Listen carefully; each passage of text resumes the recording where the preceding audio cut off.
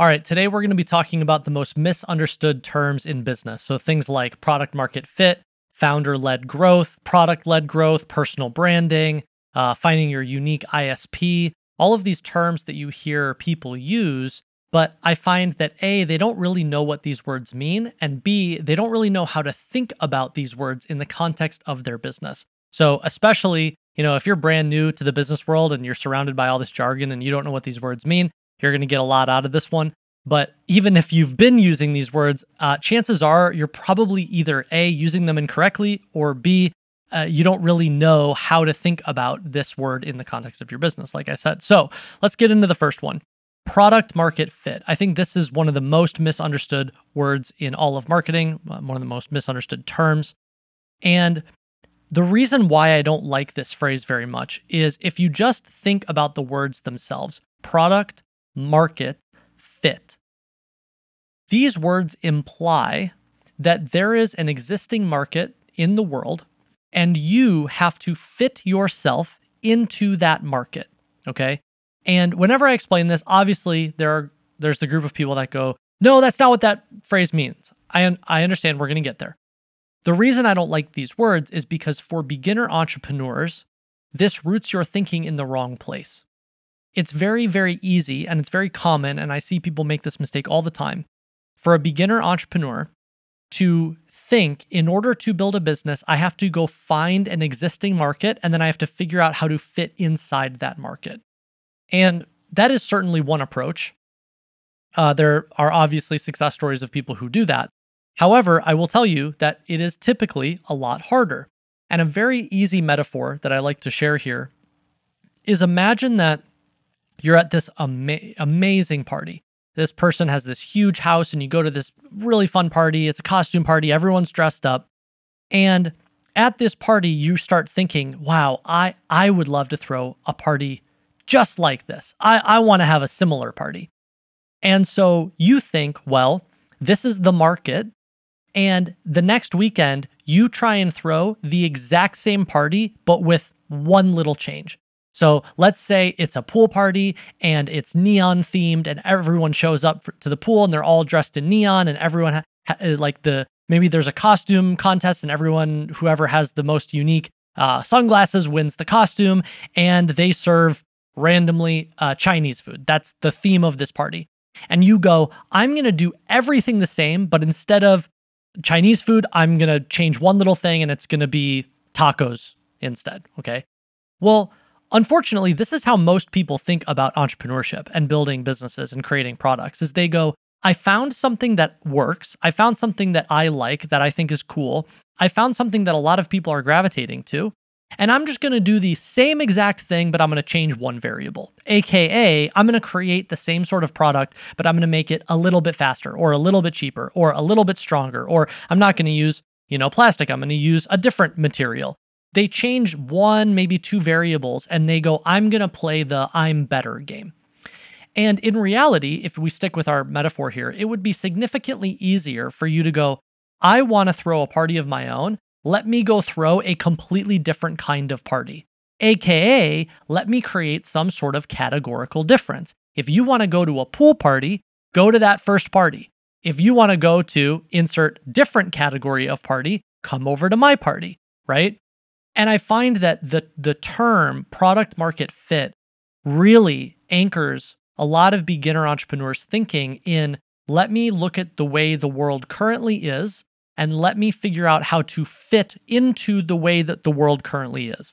And if you look at all of the products that you value most or the companies that end up having the biggest impact on the world, not saying that you have to go build the next Apple or Uber, but it is worth recognizing that the things that have the biggest impact, whether it's a massive multi-billion-dollar company or it's just some really niche product that you value, they tend to be products or companies that create something new. They are typically not some company that just takes the way the world is and then just goes, I'm one variable different. I'm just incrementally better, okay? So instead of product market fit, what should you be looking for? And something that I think about a lot is instead of approaching the problem from the lens of how do I fit into an existing market, and much easier, and I think it's it's like a more clarified way of thinking about the problem is asking yourself, where do I have founder problem fit? AKA, what is a problem that I could think about and talk about and want to solve for the next decade, 2 decades, 3 decades?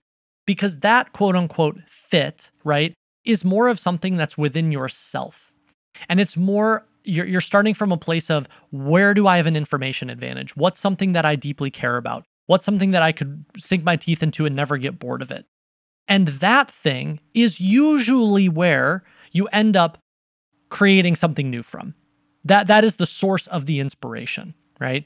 But it's a lot harder to find that source of inspiration when you start with, well, the world is the way that it is. This market exists. Lots of people are already in this market. 1 or 2 people own this market. How do I fit within that market? And so I find that this is a very misunderstood term. If you ever consume any of my content or listen to how I talk about business, I never use this term, ever. Because I don't find that to be a very helpful place to begin the thinking, all right? Second term, and this is, I'm gonna have to do a whole separate episode on this. I think this topic is so misunderstood in business, is personal branding. A lot of times people use the term personal branding to talk about the act of creating content online as an individual. And while that's not wrong, I think it severely misunderstands the purpose of personal branding. Like, what is actually happening and what do you want to have happen? What is the goal here? And so personal branding is not really about telling your story, and it is not really about creating content. Okay? These are like means to the end. They are the medium, but they are not the goal. They are not the purpose. It's not about creating viral TikToks. It's not about creating reels. It's not about having a YouTube channel. That is not the goal of personal branding. The goal of personal branding, and this is where everyone gets confused, is about creating an association between you and a specific category. If you do not do that, your personal branding has no value. And I find that so often when people talk about personal branding, they talk about it through this lens of, how do I create as much content as possible? How do I upgrade my quote unquote image? They almost think of it like they're building themselves into this celebrity. It's like being a modern day Paris Hilton. And you see it all the time. And people even think, oh, if I have, professional headshots taken, then I have a strong personal brand. If I take pictures of myself in my office, I have a strong personal brand. If I start a YouTube channel, I have a personal brand. If I start a newsletter, I have a personal brand. And on one hand, it's not that any of these things are quote unquote wrong. It's that they misunderstand the point. The point and the whole purpose of building a quote unquote personal brand is to create an association between yourself and a specific category. The goal is not actually for you to become known, which is what a lot of people think. The goal is for you to become known for a niche that you own. The goal is for you to become known for an association with a specific category. And as an example, my goal in building my personal brand is not to become known. I have no aspiration of becoming known. My goal is to become known for my association with digital writing. I want, when someone thinks to themselves, I would like to start writing on the internet. I would like to have a successful career as a writer in the digital age. Who should I follow? Who should I read? Who should I study? Who should I look to? The association that I would like to make is that. Who should I look to? I should look to Nicolas Cole. That association, when I achieve that, as I create content that allows me to achieve that, I am then building a strong personal brand with an association within that category. And that association is what allows me to build the relationship with that sort of person, allows them to see me as a quote unquote authority, allows me to build businesses, allows them to trust me, to become a customer of my products and services and businesses, right? And then once you establish that in one category, you can begin extending to other tangential categories. So I can talk about digital writing. I can also talk about ghostwriting. I can also talk about, if I want to, fiction writing. I can talk about newsletter writing. These are all related tangential categories, but the reason that I can bounce around to them is because I've anchored myself to a specific category and a specific niche category, digital writing. And so if you don't understand that the goal is to create this association, then what happens is you fall into the trap of, I need to get a bunch of pictures taken of me, and I need to start vlogging, and I need to have someone record me every time I take an ice bath, and then I need to post motivational quotes on the internet, and then people are going to know me. And that so severely misses the goal. And also, just to play it out, why would you want that outcome? Why would you want to become known, but then not reap any of the rewards of becoming known for a niche you own? Why would you want someone to recognize you on the street, but to not feel like they have built this trust with you and then buy your products and services? And I noticed that a lot of times people confuse the two. They think the more known I become, the more followers I have, the more quote unquote famous I am, the more then that I will benefit and the more people will buy from me. And I can't tell you how much that is not true, because someone doesn't buy from you just because they know you. Someone doesn't buy from you just because you have 100,000 followers or 1 million followers. People buy from you because of what you contribute to a specific category or to a specific niche within a mega category. And so that association is very powerful.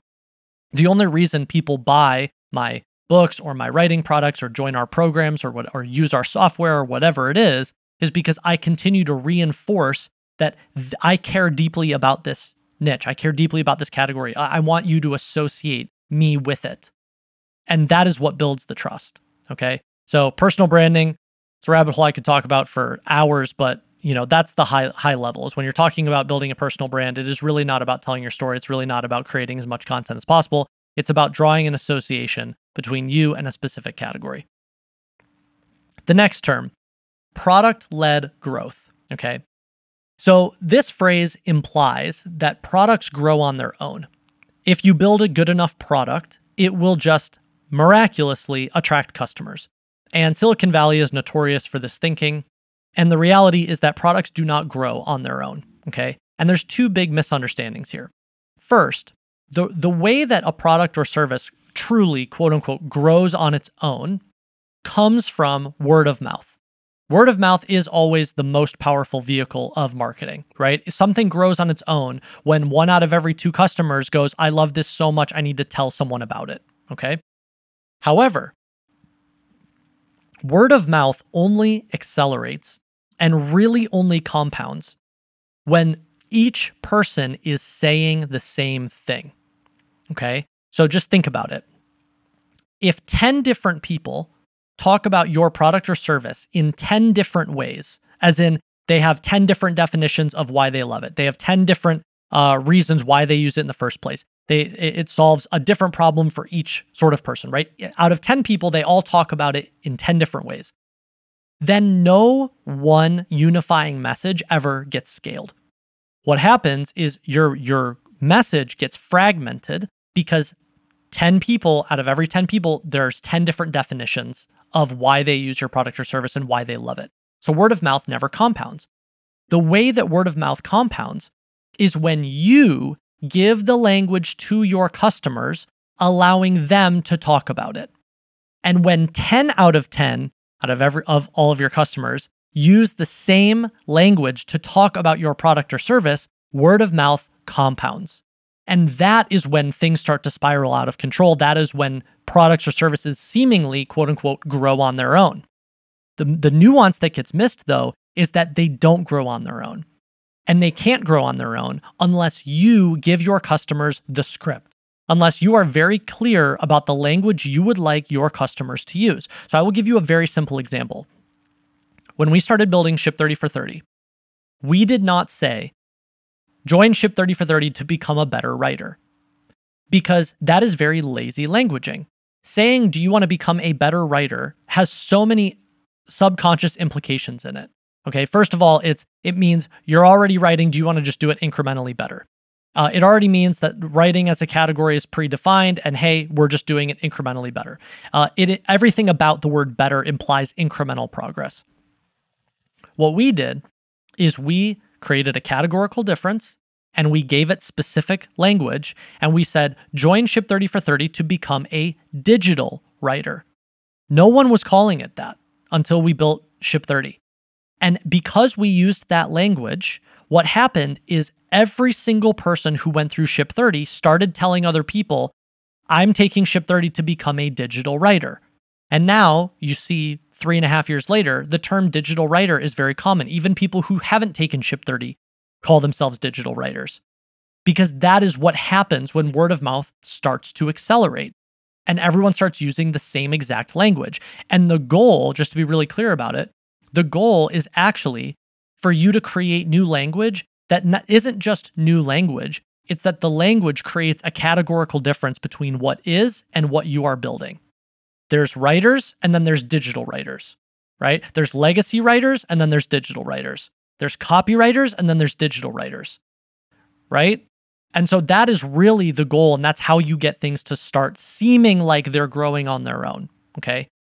The second misunderstanding, whenever you hear people talk about product-led growth, is, if you look at a company like Dropbox, Dropbox is a very famous example of what most people would call or associate with product-led growth. And if you're unfamiliar, when Dropbox first came out as a company, storing things in the cloud was an entirely new concept. SaaS was a new concept. And Dropbox had this feature where you could unlock more free storage by inviting another person to use Dropbox. And that feature created essentially like a viral growth feedback loop where, 10 people would use Dropbox, and then 4 or 5 of them would invite other friends to unlock more storage, and then the people they invited would invite more friends to unlock more storage, and then the friends they invited would invite more friends to unlock more storage, right? And that feature ended up helping Dropbox become the company that it is today. And so a lot of people cite that success story as an example of product-led growth. However, the big misunderstanding here is that the reason that feature worked so well is because it was an entirely new value proposition in a new category. At the time, there wasn't really a thing called store all of your files in the cloud. So as a category, this was an entirely new concept. And the feature reinforced the value proposition of the category, right? The categories, the whole idea behind cloud storage was you don't have to store it locally on your devices anymore. It lives in the cloud. And the feature reinforced and accelerated the point of view of that new category. If you were to take this exact same feature and build it into a cloud storage product today, it wouldn't have nearly the same impact because the category is more mature. And this feature is not really new. And it's also not educating people on a new point of view. We all understand what the cloud is now. Cloud's been around for 20 years. We get it, right? So just because you take a growth feedback product feature and you put it into your product, something like this, doesn't mean that the product starts to grow magically on its own. The feature has to reinforce some sort of new point of view of ideally a new category that you are building, whatever that categorical difference is. And then B, it has to be paired with language so that users know how to talk about your company. If you don't give them the language and teach them how you would like them to talk about your business, your product, your service, the message is never going to compound and scale. And so I find so often people use this term like we specialize in product-led growth, and they think what that means is adding in a referral button. And that's not what that means at all. And so if you're using this phrase, you should know it is truly only product-led growth when you accomplish these two things. And if you are not accomplishing those two things, which are typically more advanced and things I notice a lot of people don't even bother thinking through, that is not product-led growth. And if you use this term, product-led growth, you are basically deferring responsibility and saying, oh, I don't need to give language to my customers. My product's so amazing that they're just going to know how to talk about it on its own. And I always love, telling this little anecdote, which is, for the first however many, hundreds and hundreds and hundreds of years, the first use case of the wheel was for pottery. The wheel was on its side. You would spin it on its side and use it for pottery. And it took 300 years for someone to come along and go, hey, if we turn this thing right side up, We can use it for transportation. So you could argue the wheel is the greatest invention, one of the greatest inventions in human history. So how did it take us so long to figure out a different way of using the product or a new value of using the product if the product's so great? I thought the product could just speak for itself. It makes you realize products can't speak for themselves. You have to educate people on how you would like them to use your product. Next term, founder-led marketing. So almost everything I just said for, product-led growth can be said for founder-led marketing. This dovetails off of what we talked about with personal branding. People think that the reason someone buys your product is because of the founder's story. And many times, yes, the founder's story reinforces the purchasing decision. So I'll give you an example. Like, I love finding new gluten-free snacks. I have celiac disease. I'm always struggling to find good, healthy, delicious gluten-free snacks, right? And it seems like every time I buy a new gluten-free snack, the founder's story is, I have celiac disease. I couldn't find any good snacks, so I made a snack that I could eat, and that was delicious and healthy, right? That's almost always some version of the founder's story. And I resonate with that. But what gets misunderstood is that the only reason that founder story works is because I see myself in it.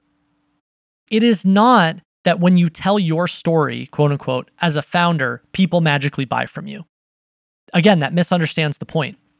The only time that your story is effective is when it is told in a way that your target ideal customer can see themselves in your story.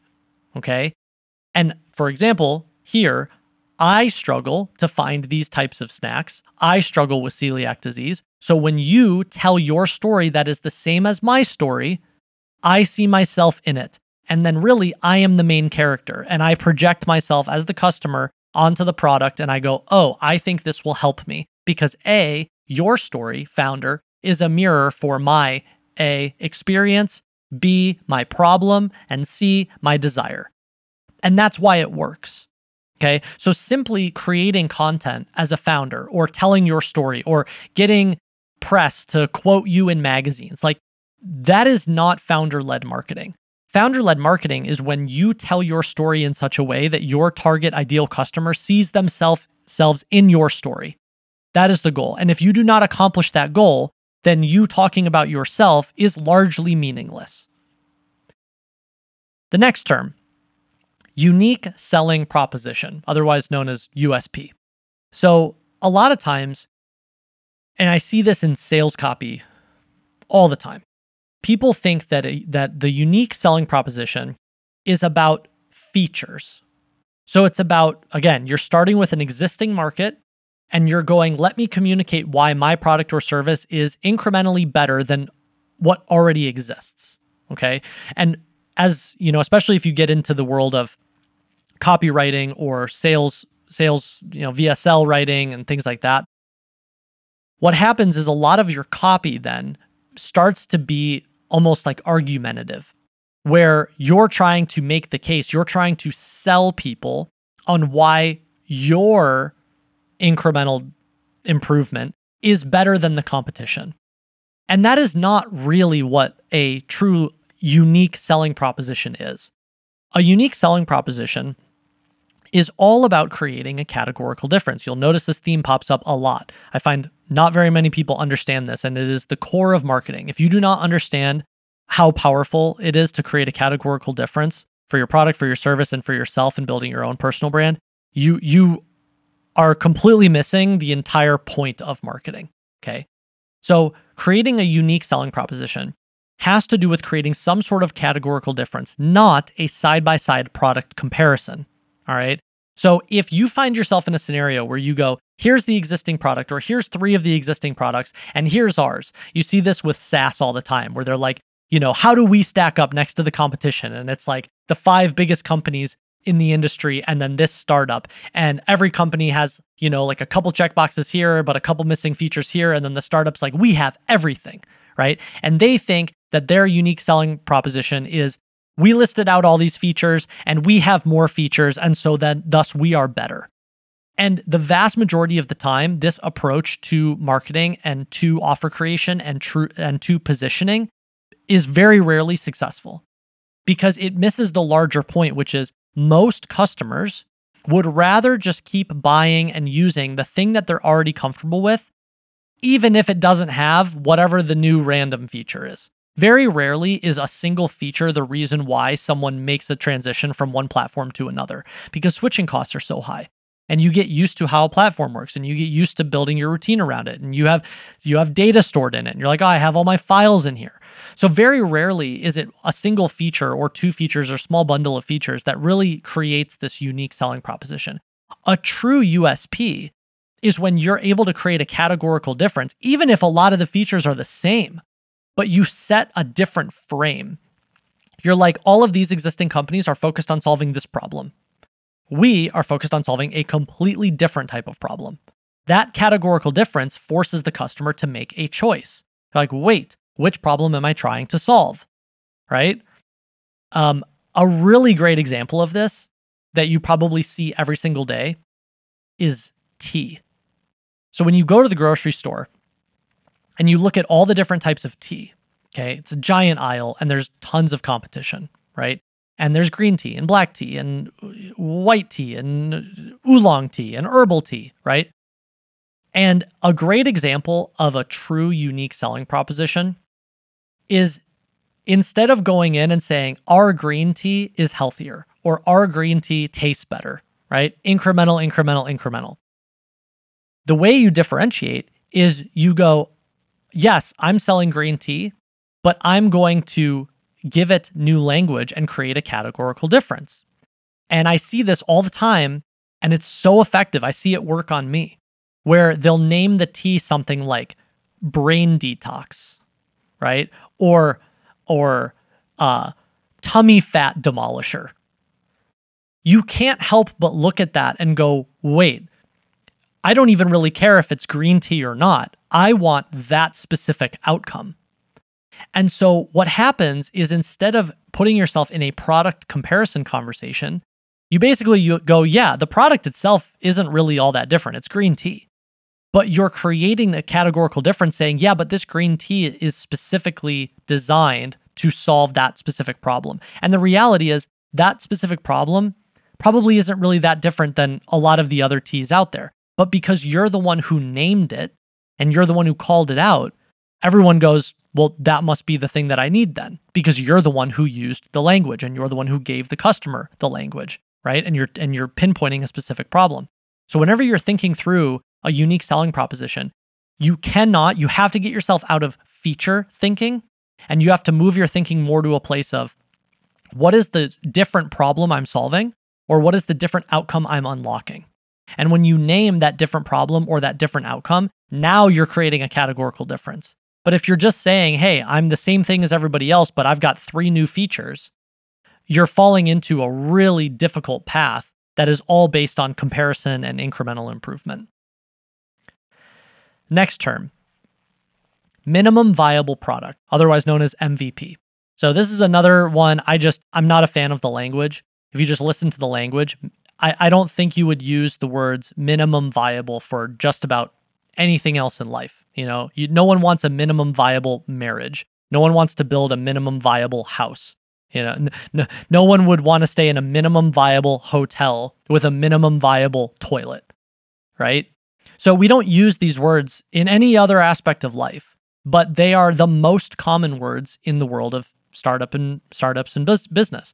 And I just feel like this is a great example of very lazy languaging where people have used it for such a long time, and now I find people use it to sort of show I speak business.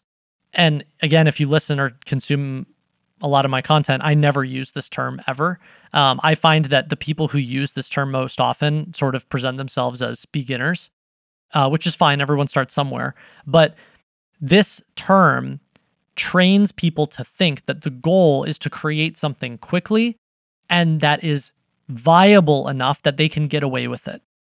And that really, really misunderstands the point of business, which is to delight customers. It's to help them accomplish something that they weren't able to accomplish before. It's to help them solve a problem that they haven't been able to solve, right? And so it's such a subtle nuance, but if you start from a place of how do I build an MVP, you're not really anchoring your thinking to who am I truly trying to help? And what is the problem I'm trying to solve? And what is the outcome I'm trying to unlock? Instead, your thinking starts in a place and it moves in a direction of, well, how do I just create something quickly that allows us to get some customers? And okay, if you accomplish that goal, what are the chances that those customers actually enjoy using your minimum viable product and then end up wanting to continue doing business with you, right? So it's a very subtle thing, but I think thinking in business is arguably the most valuable commodity in business itself, right? And so if your thinking is aimed in the wrong direction, then you're going to make a lot of bad decisions. And a lot of these terms start your thinking and aim it in the wrong direction. That's why I take issue with them. Another one is go-to-market strategy, and abbreviated as GTM. So here's a short little just explainer. If you're not running an 8-figure business or more, you don't need a go-to-market strategy. Going to market is sort of like when you're in business school. Not that I went to business school, but it's like if you go to business school and they go, the first step to building a company is you have to come up with a business plan. And I find most people who graduate from business programs think to build my startup, I need to build a business plan and I need to come up with a go-to-market strategy. And any successful entrepreneur knows neither one of those things are necessary. And if anything, both of them slow you down. So you do not need a go-to-market strategy. What you need is to get moving and iterate as you go. And you really only need a true go-to-market strategy when you are doing 8 figures or more in top-line revenue, because that's the size with which a business tends to get large, and large enough, I should say, where when you roll out a new product, it's not just like you and your co-founder rolling out this product. You probably have multiple departments. You have a team of 10, 20, 30, 50 people. And so in order to quote unquote go to market, you have to coordinate a lot of different things. And so at that point, it makes sense to have some sort of strategy, because you're going to have to coordinate multiple departments working together. You're going to have to coordinate, when do we turn on ads? When are we dropping these product announcements? When are we opening the funnel? Like there's all of these decisions that really only happen once you have a mature business. But if you're sitting there and you're day one and you're trying to build something and you're asking yourself, what's my go-to-market strategy? I'll tell you what your go-to-market strategy is. It's go find one customer and talk to them and see if you can help them. That is it. And if you're sitting there going, I have to have this entire strategy all mapped out, all you're really doing is putting yourself through an exercise of mental masturbation. It's not going to accomplish what you think it's going to accomplish. Another term is customer acquisition cost, otherwise known as CAC, C-A-C. A lot of times, and I see this in our world because we play in a world of, digital education products and courses and group coaching programs and things like that. A lot of these, especially because we've built a lot of our business off of organic traffic, and a lot of the people around us have built their businesses off of organic traffic.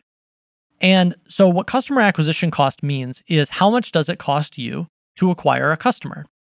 And when you are building a business, especially when you have a large organic following or your business is primarily built off of organic traffic, it's very easy to say, our customer acquisition cost is 0. And that's not really true. And the reason that I wanted to talk about this is because, again, if you're not very precise with the language that you use within your business, you're going to start thinking in the wrong direction, and then you're going to start making the wrong decisions. So when you are building a business off of organic traffic, yes, it is true, you are not spending any money on ads. For the first 3 years of building our business, we didn't spend any money on ads, 0. And I have made this mistake too in the past where I think, oh, our customer acquisition cost is 0. But that's not really true, because how you are getting customers is through organic content. And how you're creating that organic content, no, you're not spending money on ads, but you're spending money on labor. And either that means you're employing other people, or if you're the one creating organic content, guess what? You're the one performing the job. So let's say you have a digital products business and you're doing $250,000 a year. And you're sitting there and you think, my customer acquisition cost is zero. But in reality, you're creating organic content for 5 hours a day. 5 hours a day, 5 days a week, 25 hours a week you're spending creating organic content. So we'll just call that like half of your responsibilities. Well, then take whatever your yearly salary is, however much money you're pulling out of the business. So let's say top line, you're making $250K. You pay, some VAs, maybe a contractor or two. You have some expenses, whatever. At the end of the year, you're pulling out $180,000. Call it. Well, take half of that. Okay, so what was 7, 8, 9, 90,000. Math was not my strong suit. 90,000 a year. Okay, that is how much you're spending to acquire customers. So half of your compensation, right, is being spent to acquire customers. And if you don't understand that and you're not honest with yourself about that, then what happens is you make decisions thinking, well, my customer acquisition cost is zero, but that's not really true. There actually is a dollar figure attached to that because you are the one performing the labor, or you're employing other people who are performing the labor to acquire those customers.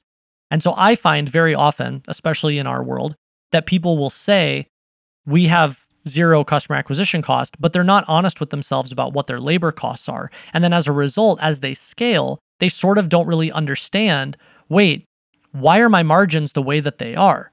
Because we're not spending any money on ads. So like, where's it coming from? And it's coming from labor. And so you have to be honest with yourself about what those numbers are, which sort of dovetails into the last term, which is lifetime value, otherwise known as LTV. So lifetime value is how much money someone spends with you and your business over the duration of their relationship with you. This is not how much money they spend with you day one. LTV is not how much money they spend with you this week or with one specific product purchase. LTV is really how much they spend with you over the duration of their relationship with you, right? And as you get more and more customers, you can average out, this is how much money typically people spend with us. Here's our churn rate. On average, then, you can blend into this is our average LTV. But a lot of times you don't know what your true LTV is until you've been in business for at least a year. Because, for example, day one, a customer might buy one product, but their LTV measured on that day is just that first purchase that they made. 6 months later, they might buy another product, which elongates the LTV, right? Or if you have services or you have maybe like a mastermind, do they renew next year? Well, if they don't renew, that's going to give you one LTV number. And if they do renew, that's going to give you a different LTV number, right? Or how likely or what percent of customers can you move from a lower tier product or service to a higher tier product or service? So all of these things actually take time to manifest in your business. And for the first year, my personal preference is I don't really like focusing on LTV for the first year of being in business because I don't have enough information. I haven't let enough time go by. And so, yeah, I could get close. I could do some napkin math. I could maybe make some projections, but it's really not until year 2, year 3, year 4, until your business starts to mature that you get a true sense of what the lifetime value is of your customer.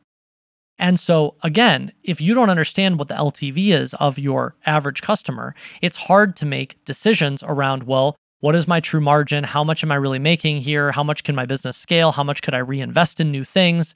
And if you pair this with, I don't know what my customer acquisition cost is, or you think I'm not spending any on ads, but I have an entire team of labor, but you're still calling it zero, right? That's going to lead to a lot of faulty decisions.